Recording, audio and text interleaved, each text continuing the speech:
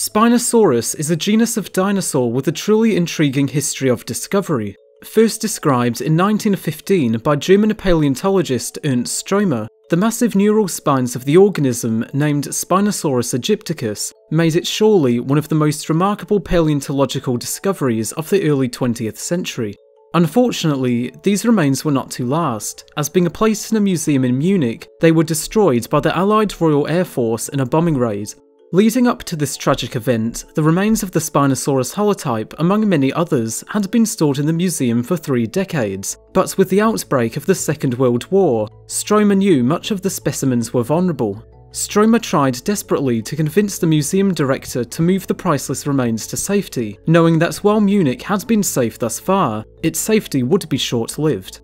However, because he had criticised the Nazi regime, the director refused to help, and as an avid follower of the Third Reich, refused to help with his efforts, viewing Stromer's thoughts as defeatist. Stromer's worst fears came on April 24, 1944, where in a bombing raid that damaged 50% of the city, utterly annihilated the museum housing the only known remains of Spinosaurus and many other organisms, leaving Stromer's life's work in literal ashes. In just a few decades of contact with humanity, all of what had been discovered of this animal's remains were annihilated. All of what had been discovered of this animal's remains were gone, essentially becoming extinct a second time, with only Stromer's drawings and descriptions, as well as 2 known photos, remaining. For decades, Spinosaurus remained an enigma, an unusual, awe-inspiring animal lost to time, and while not entirely forgotten, was an animal now overshadowed by other large, more complete theropods. Thankfully though, this wasn't to last,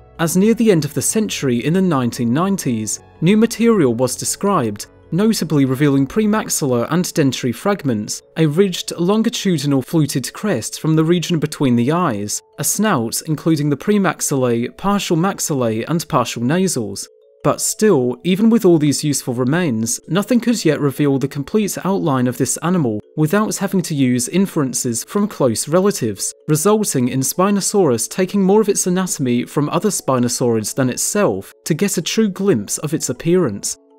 Things changed in 2014, however, when a paper published by Nizar Ibrahim and colleagues described new remains from a subadult animal, labelled as the neotype most notable for its short hind limbs, which suggested that Spinosaurus may have been a quadrupedal. Further revisions have revealed the claws to be more suited for catching prey than walking, although anatomical limitations had already invalidated this posture beforehand, as well as the centre of mass being concentrated near the hips.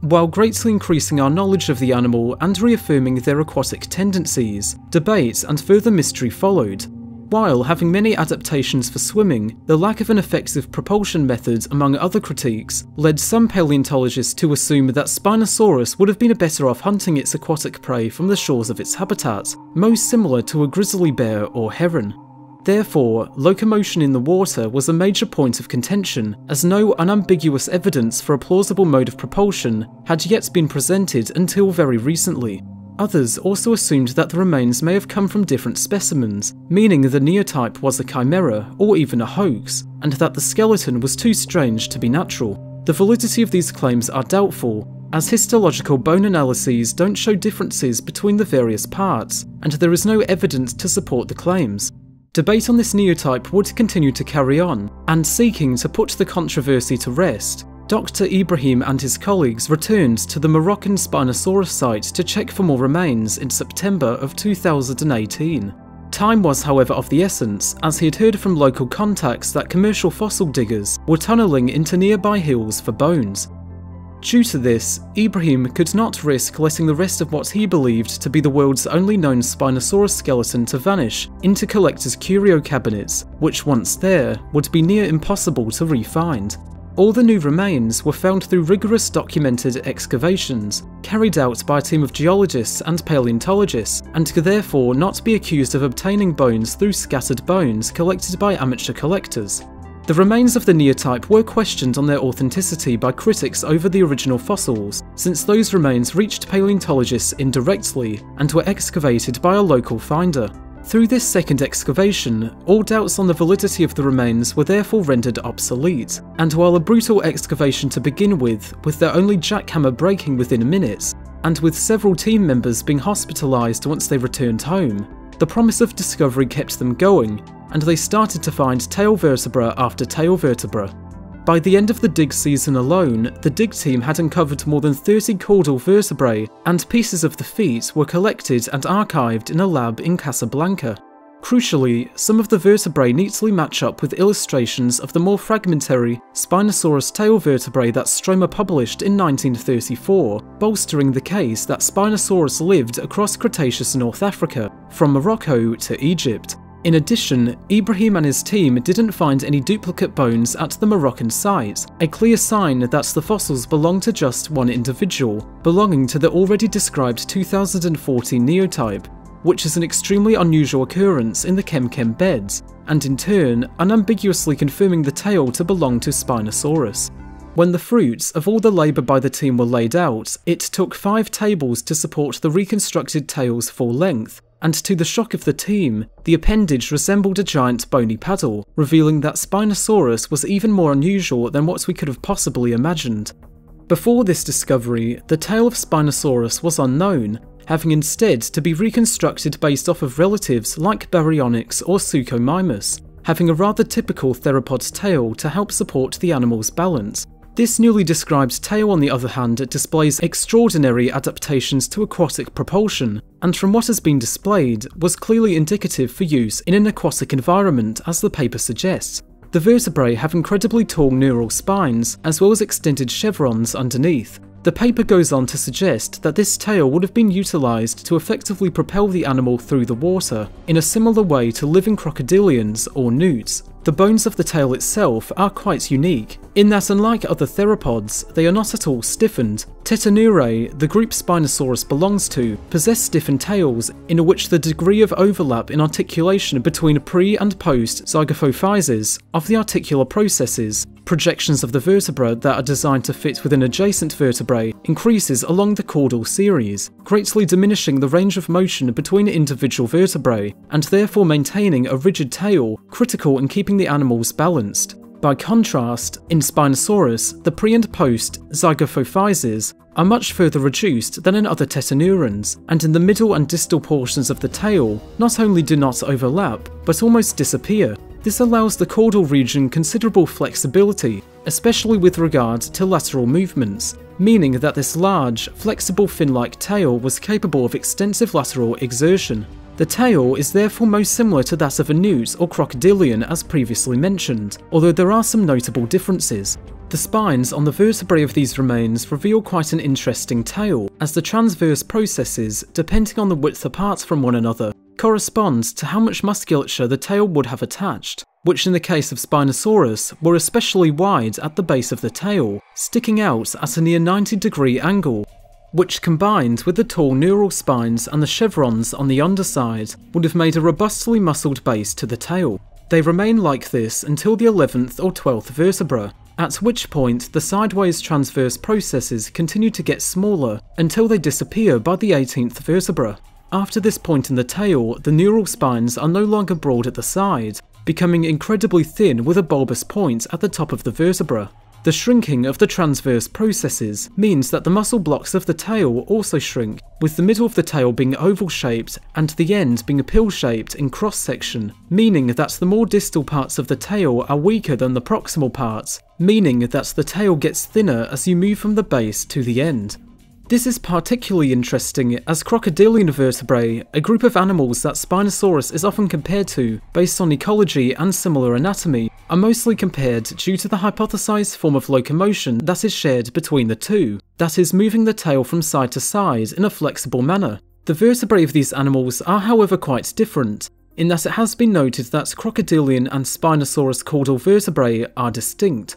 Crocodile tails have transverse processes that continue along the entire tail length, allowing an ample amount of muscles to be attached to aid in the sideways undulation of the tail. This means that crocodilian tails are powered equally along the entire length, whereas the tail of Spinosaurus has the most strength near its base. To gain a better understanding of how effective the tail would have been in aquatic locomotion, Ibrahim and his team conducted a series of experiments, utilising a pliable plastic to reconstruct the tails of several different animals to compare their respective effectiveness. and to find out where Spinosaurus lied when compared to other animals in swimming potential. The tail of Spinosaurus was compared to Coelophysis, Allosaurus, a Nile crocodile, and a crested newt, as well as a rectangle, with the models being attached to a robotic controller and placed in a water flume fitted with sensors and pistons to track the movements of the tails and the forces that they impart as they move through the water. The results from the experiments showed that the Spinosaurus tail was capable of generating more than 8 times the thrust of the tails from the other theropods, and at 2.6 times the efficiency. While not as efficient as the crocodile and newt tails, the tail of Spinosaurus still had a positive benefit for aquatic propulsion relative to other theropods, with the tail morphology also increasing the lateral stability of the body in the water, reducing the tendency to roll while floating, effectively disregarding a previous paper that suggested that their stability in water was questionable at best. As is often with Spinosaurus, there has been some debate, this time directed to the tail, and how useful it actually would have been for aquatic propulsion. The tail of Spinosaurus, as previously mentioned, is quite similar to crocodiles, and as such has been scrutinised by some on how effective it would have been given its differences. Paleontologist Mark Whitten noted that as well as the vertebrae becoming more and more delicate as the tail advances posteriorly, the reclined neural spines start to overhang, which he suggests to have limited the flexibility of the structure. The spines bend downwards and slightly down, which means that by the tip, the vertebrae start to overhang the ones after them, and for a tail to be very flexible in the case of crocodilians, they cannot have any bone in the way, which is the case in the latter, as all of the spines point up at the same angle and are also tightly packed together, quite different compared to Spinosaurus. As the Spinosaurus tail is not as efficient compared to crocodilians, some have suggested that Spinosaurus would have been more of an ambush predator than compared to crocodiles due to this inferred limited flexibility. Although, as I'll get into, while they could have been more inclined to ambushing, the spines of its tail were likely not the reason for this. The statement by Mark Whitten on the inflexibility of the tail has since been relaxed, as the statement doesn't take into account the musculature that would have been present in life, deforming the neural spines and holding them in place to match the arc of the tail while swimming, not to mention that the bone itself would have had the potential to bend as well. The suggestion of the spines being too thin and fragile can also be reasoned with, as there are animals that do possess similar anatomy, that's being fish, with active swimming fish like marling possessing several different arrangements of vertebrae in their tails, some of which have spines overlapping several vertebrae in some cases, and yet still utilise their tails as the main form of propulsion, with their fins acting as rudders. This is supported by George Lauder, a notable researcher of the biomechanics and evolutionary biology of fish, as well as their hydrodynamics, giving credence to what the paper has suggested. So, it seems as if Spinosaurus in terms of its tail was actually more fish-like than crocodilian, at least from this comparison, although due to differences in phylogeny, body form and size, there is still work to be done to see how well they compare to these aquatic animals. Why Spinosaurus is semi-aquatic to the extent that it is also a remarkable example of niche partitioning, which would have been especially important in the case of Spinosaurus, considering the ecosystem where they existed. The Chem-Chem beds would have been dominated by several large carnivorous animals, including the massive Carcharodontosaurus and Deltadromeus, as well as large crocodilomorphs and pterosaurs, in what would have been one of the most dangerous areas in Earth's history. No other terrestrial ecosystem today exhibits such a bias to large-bodied carnivores, and for so many huge carnivores to coexist in an area with a limited diversity of herbivores, they can't have all been preying on the same organisms. So, to avoid the competition on the land, and to take advantage of the abundant supplies of giant fish species, the ancestors of Spinosaurus gradually took to the water, and as a result, would allow these dinosaurs to thrive amongst an ecosystem dominated by other giant carnivores.